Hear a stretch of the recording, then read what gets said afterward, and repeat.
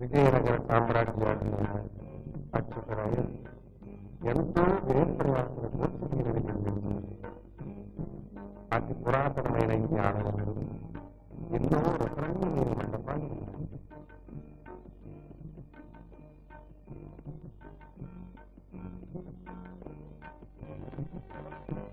లేపాక్ష నిర్మాణానికి ఉపయోగించిన రాయి ఆకృతి చెక్కడానికి మొదలైనటువంటి శిల్పులు అహోరాత్రులు దానికి రూపొందించారు.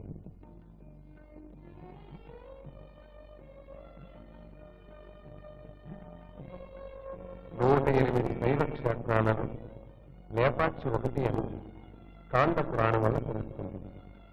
ఇక్కడ గల పాపనాశేశ్వర స్వామి అంటే లింగరూపం అగస్త్య మహర్షి ప్రతిష్ఠించారని ప్రసిద్ధి.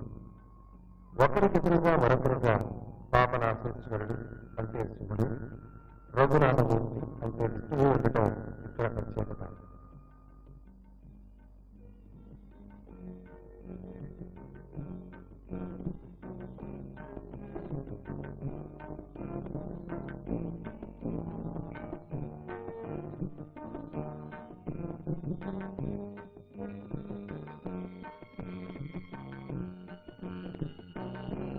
లేపాక్షి పక్కవయ్య లేచి రావయ్య అని అడవి బాగురాజు గారు ఒక కవితలో పిలుపునిచ్చారు.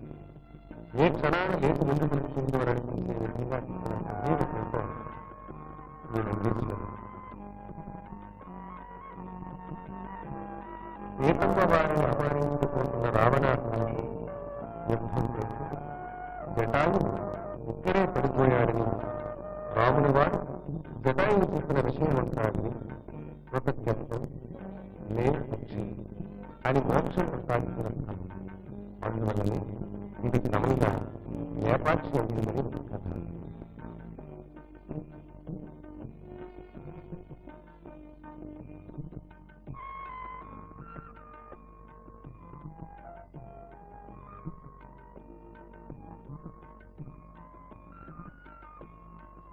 ఈ నాట్య మండపం మధ్యన గల 12 స్తంభాల మీద రంభ నాట్యం చేస్తుండగా దత్తాత్రేయ, నటరాజు, చంద్ర, శివుడు, పార్వతి, బ్రహ్మ, సూర్య, శుంభుర, నంది, త్రికేశ్వర, సనాతనాది విద్వాంసులు వివిధ సంగీత వాయిద్యాలతో నృత్యం చేశారు.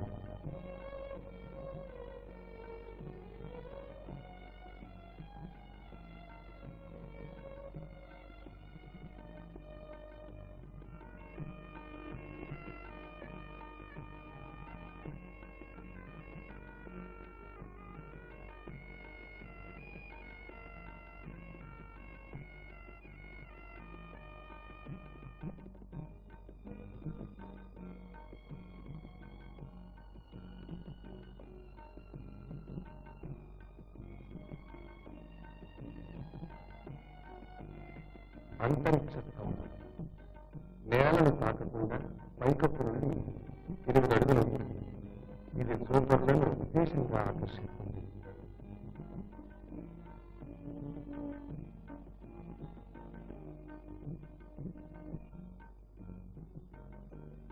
ఒక పెద్ద బండపై అసంపూర్తిగా మిగిలిపోయిన పార్వతీ పరమేశ్వర కళ్యాణ మండపం, గర్భగుడిలోని వీరభద్రేశ్వర స్వామి శిల్ప విశేషాలు ప్రపంచ ప్రసిద్ధి ఉంది, సూపర్లను ఆకర్షిస్తున్నాయి.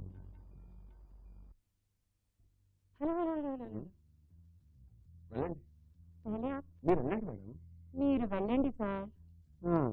Hello, thank you.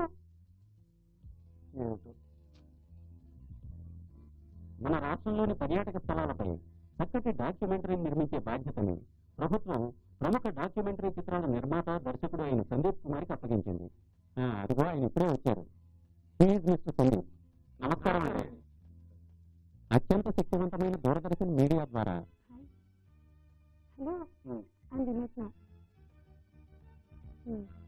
ఈ డాక్యుమెంటరీని విస్తృతంగా ప్రచారం చేసి మన గత వైభవాలని, స్థల మహిమల్ని ప్రజలకు తెలియజెప్పాలన్నదే ప్రభుత్వ ఉద్దేశం.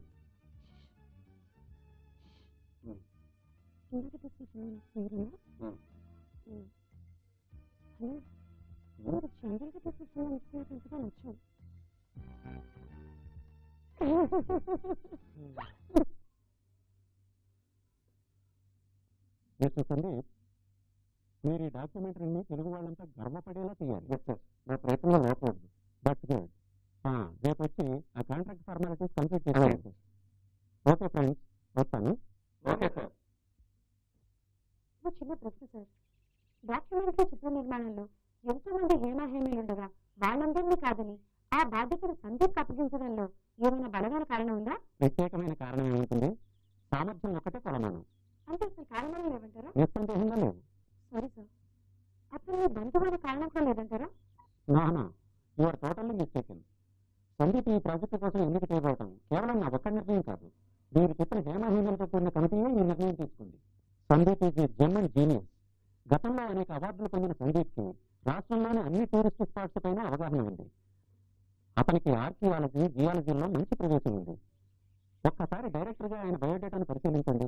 అప్పుడు మీరే అంగీకరిస్తారు సందీప్ సమర్థుడు అని కాదు, అతను మాత్రమే సమర్థుడు అని. నిజం చెప్పు, ఇదంతా ఒకటి కాదు కదా? Mister Sandeep, all the best. Thank you sir. ఇలాంటి విమర్శల్ని పట్టించుకోవద్దు. అయితే మీ లక్ష్యాన్ని మాత్రం నిర్లక్ష్యం చేయొద్దు సుమా. నాటి గర్ల్, అన్ని కుశలే. మీ బాబు బుద్ధులు వచ్చాయి. వాడు ఏం చేస్తున్నాడు? ఇంకా సినిమాలకి తెగ రాసేస్తున్నాడా? ఓకే అంకుల్, బాగానే ఉన్నారు. బాంబే వెళ్ళారు, ఇవాళ రేపట్లో వస్తారు. వాడు రాగానే ఒకసారి ఫోన్ చేయమని చెప్పండి.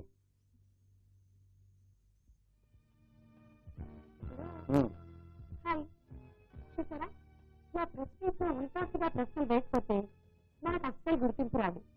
ఇక పెద్ద ఆయన ఎలా అవస్థపడేటట్టు చేశానో చూసారుగా.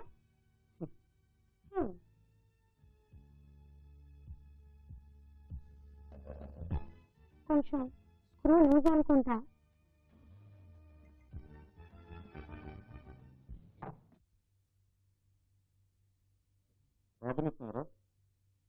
ఏమిటి నేను మంత్రి గారి ప్రెస్ మీట్లో మంట పెట్టామంట? సార్, మీతో ఒక సీరియస్ మ్యాటర్ డిస్కస్ చేద్దామని వచ్చాను. నాతో సీరియస్ మ్యాటరా? సో మన కళాఖండాల కాళ్ళు వచ్చి విదేశాలకు అక్రమదారుల్లో స్మగుల్ అవుతున్న విషయంపై నేను మీకు ఇదివరకు ఆర్టికల్ ఇచ్చాను. నిజమే, కానీ దానికి కొన్ని ఏమిటండి ఆ మింగిడిపడని విషయాలు? చూడు వినొచ్చిన, నువ్వు నా స్టాఫ్ రిపోర్టర్ కాదు, ఫ్రీలాన్స్ జర్నలిస్ట్వి. నువ్వు పంపిన ఇన్వెస్టిగేటివ్ రిపోర్ట్ పబ్లిష్ చేయడానికి కొంత ఆలస్యం కావడానికి అవకాశం ఉంది. వార్తలు వేడి మీద వేస్తేనే దాని వార్త అంటారు. అఫ్కోర్స్ మా ఇబ్బందులు కూడా. మీరే ఇబ్బంది పడాల్సిన అవసరం లేదు. ఆర్టికల్ నాకు తిరిగి చేస్తే నేను వేరే పత్రికకి ఇస్తాను. అదంత పెద్ద విషయం కాదు వినొచ్చిన. కొంతమంది పెద్ద మనుషుల్ని ఇబ్బంది పెట్టేటోడుతూనే ఆపాను. సెన్సేషనిజం అంత మంచి ట్రెండ్ కాదు వినొచ్చిన. ఎవరండి పెద్ద మనుషులు? ఆ భాస్కర్ ఆయన బరగమా? ఎక్కువ సంవత్సరాలు బతుకుతుంది కదా అని ఏనుగుని పెద్ద మనిషి అంటావా? అది జంతువు, అంతకన్నా చూడండి ఆ భాస్కర్ రావు. అది కాదు వినొచ్చిన. ఏది కాదండి, ఫోర్త్ ఎస్టేట్ గా పిలిచి ఈ ప్రెస్ లో కూడా ఇంత లోపాకారి వ్యవహారాలు ఉంటాయని నేను ఊహించలేదు. వినొచ్చిన, యూనివర్సిటీలో చదువుకున్న జర్నలిజానికి వాస్తవానికి చాలా తేడా ఉంది. నీలో యూనివర్సిటీ వేడి ఇంకా పోలేదు. ఇది వేడి కాదు, వాస్తవం. మొదట్లో మేము నీలాగే ఉండేవాళ్ళం, కానీ ఎక్స్పీరియన్స్ పెరిగే కొద్దీ ఉత్సాహం ఎవాపరేట్ అయిపోయింది. ఈ ఆత్మకథ నాకు అనవసరం. ప్రజలు మనం నిజం చెప్తామని మనం నమ్ముతున్నారు. ప్రజల్ని మోసం చేయకూడదు. నిజాలు తెలుసుకునే హక్కు ప్రజలకుంది. అది తెలపాల్సిన బాధ్యత మనపై ఉంది. మీరు నా ఆర్టికల్ వేయకపోయినా పర్వాలేదు, నేను మరో కాపీ తీసుకొని మరో పత్రికలో వచ్చేలా చేస్తాను. నాకు అనవసర గొడవ కాదు. నా ఆర్టికల్ నాకు ప్రసక్తి లేదు. నిజాలు నిర్భయంగా రాసే జర్నలిజం ఇంకా బతికుంది sir. Good bye.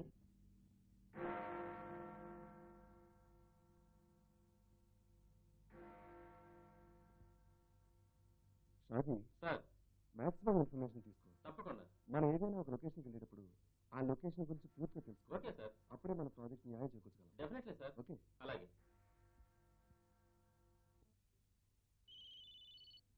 Hi. Hello. ఎవరు మాట్లాడేది? డాకు గారు గొంతులో లేదే. డాకునా? ఆయన ఎవరండి? డాక్యుమెంటరీ చూసి డైరెక్టర్ ముద్దు పేరు డాకు. సార్ మీరు ఫోన్ సార్. మీరెవరండి? అచ్చా, సందీప్ కదా? నేను ఆయన అసిస్టెంట్ అండి. మరెవరు మీరు? ఓహో, డాకు గారు అసిస్టెంట్ బా. అయితే నువ్వు డ్రాకులా అన్నమాట. మీ పేరేంటండి? అందునూత్న. సార్ మీ ఫోన్ సార్.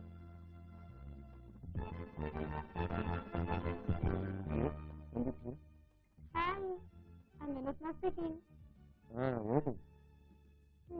మీకు జ్వరం వచ్చి ఉంటుంది కదా, అందుకని పలకరిద్దామని. జ్వరం దేనికి? రేపటి నుంచి మీకు షూటింగ్ కదా. అయితే గీతే జాంతని ఏం చేస్తున్నారు? ఆంధ్రప్రదేశ్ చరిత్ర బట్టి వేస్తున్నారా? హైదరాబాద్ మన రాజధాని, అందులో మనం చూడాల్సిన ప్రదేశాలు Nampally station, Osmania hospital, ట్యాంక్మన్, Chanchalguda jail, Musheerabad jail.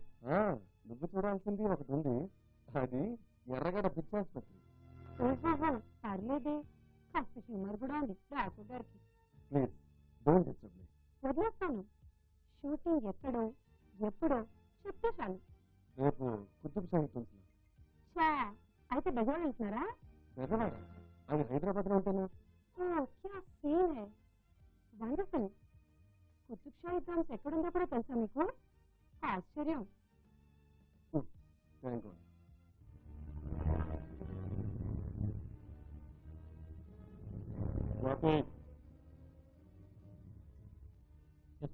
ఇది చాలా ఇంపార్టెంట్ క్యాసెట్. దీని పైన కవర్ మార్చి హైదరాబాద్ లో ఉన్న మన శివకి పంపించు. ఓకే? ఓకే మా. మిస్ కావద్దు, జాగ్రత్త. అలాగే boss.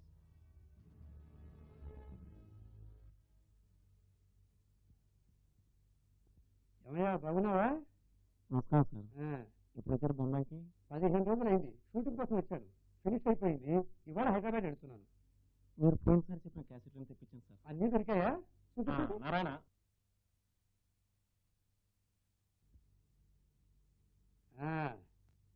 Very good, very nice.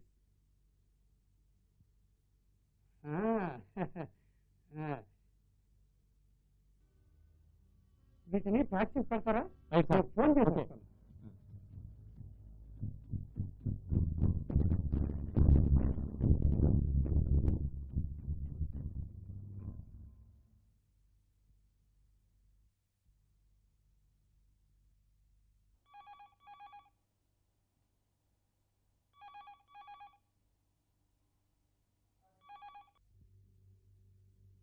Hello Janaki, నేను బాంబే నుంచి.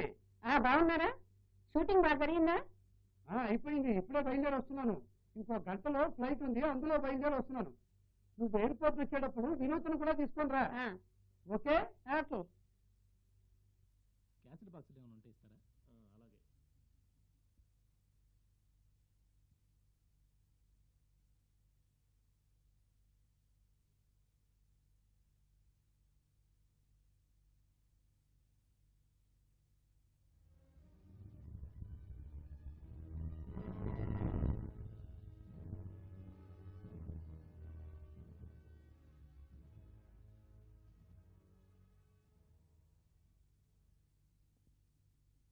నారాయణ, క్యాసెట్లు ప్యాక్ చేయమ్మా. సరే.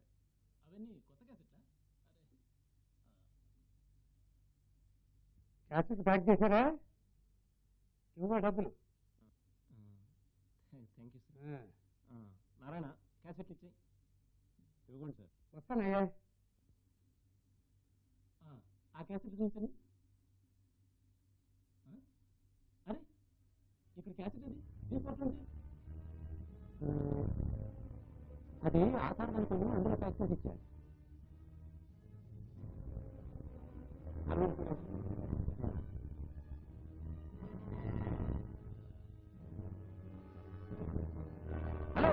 Hello mister, hello sir, hello hello hello hello కారపడి sir, hello hello hello hello hello mister, hello hello.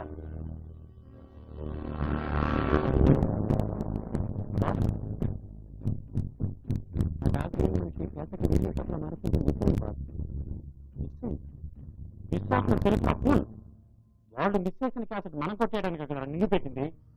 ఏమంటారు బాస్? వెళ్ళి ఆ క్యాసెట్ కొంచెం తెలుసుకుని తీసుకురా. అది ఇక్కడ లేదు బాస్, హైదరాబాద్ వెళ్ళిపోయింది. హైదరాబాద్? అవును బాస్, ఆ క్యాసెట్ సినీ రచయిత రామచంద్రరావు గారి ప్యాకింగ్ లో వెళ్ళిపోయింది. అయితే హైదరాబాద్ లో మన వాళ్ళకి ఫోన్ చేసి ఆ రైటర్ ఎక్కడున్నారో తెలుసుకుని ఆ క్యాసెట్ ని ఎలా అయినా సంపాదించమని చెప్పు. ఆ డాక్టర్ చేతి నుంచి మనం ఆ క్యాసెట్ ని ఎలాగైనా చేజిక్కించుకోవాలి. Okay boss.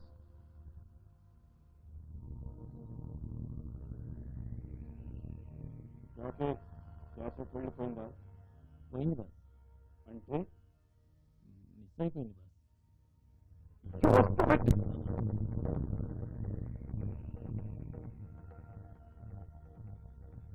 Boss. Cassette miss అయిపోయిందా?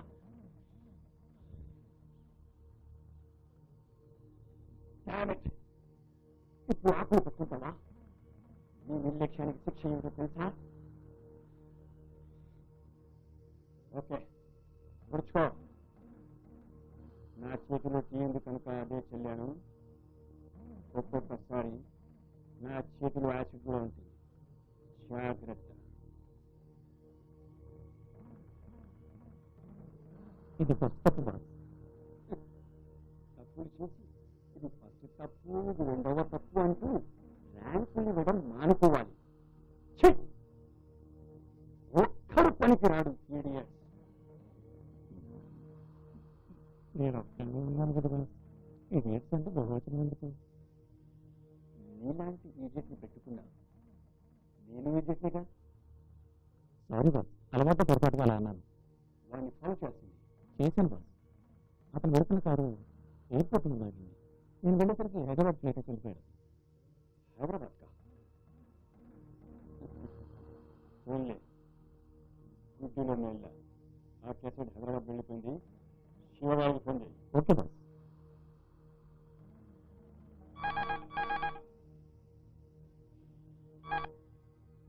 Hello, 1 minute. హలో శివ, నీకు కొరియర్లో పంపిద్దామనుకున్న క్యాసెట్ ఇక్కడ మిస్ అయ్యి రామచంద్రరావు అని సినీ రైటర్ చేతిలో పడింది. అతను ఇప్పుడు 1 గంటలో హైదరాబాద్ వస్తున్నాడు. అతనికి తెలియకుండా క్యాసెట్ కొట్టేయాలి. జాగ్రత్త. చూడు, ఈ విషయం ఆ క్యాట్ గ్యాంగ్ కి తెలియకుండా చూడాలి. అలాగే బాస్. బాస్, నీకు ఫోన్ వచ్చింది. నేను అర్జెంటుగా ఎయిర్పోర్ట్కి వెళ్ళొస్తాను. జాగ్రత్త. ఒకేరా, తొందరగా ఇంకా వేస్తాను.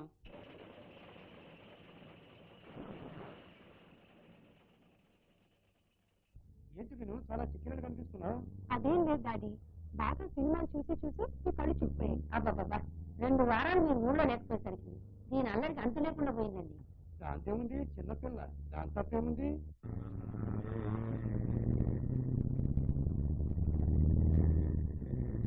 వయసు అలాంటిది. మీరు అలాగే వెనకేసుకురండి, కొన్నాళ్ళు పోయాక నెత్తినెక్కి కూర్చుంటుంది. అప్పుడు మన దగ్గర ఎందుకుంటుంది? ఈలోగా తాళి కట్టించేసి ఆ తల్లికి పంపించేస్తా. అసలు కుదురుతుంది చిక్క. అవును, నువ్వేదో టూరిజం మీద ఆర్టికల్ రాస్తున్నావు, ఎంతవరకు వచ్చింది? రాస్తున్నాను డాడీ. సరే కానీ బాంబే నుంచి నాకేం గిఫ్ట్ తీసుకొచ్చారు? చాలా విలువైనదే తీసుకొచ్చాను, కానీ ప్రస్తుతం సస్పెన్స్. డాడీ చెప్పరు? చెప్పడం దేనికమ్మా, చేతికే ఇచ్చేస్తాగా.